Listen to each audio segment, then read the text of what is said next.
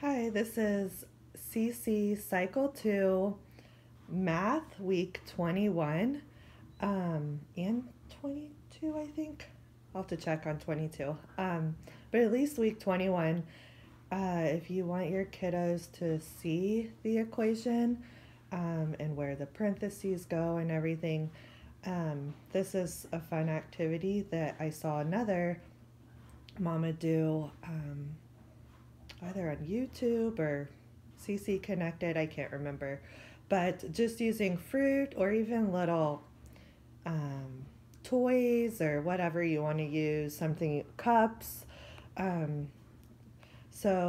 We just go through and say parentheses A, we'll point to the lemon over there, parentheses A plus B plus C equals A plus parentheses B plus C parentheses. And they can see that it's just a mirror image, and that the parentheses, things are regrouped, and that's all there is to it. And then you can put, I have a piece of paper like this, but with times on it and X on it.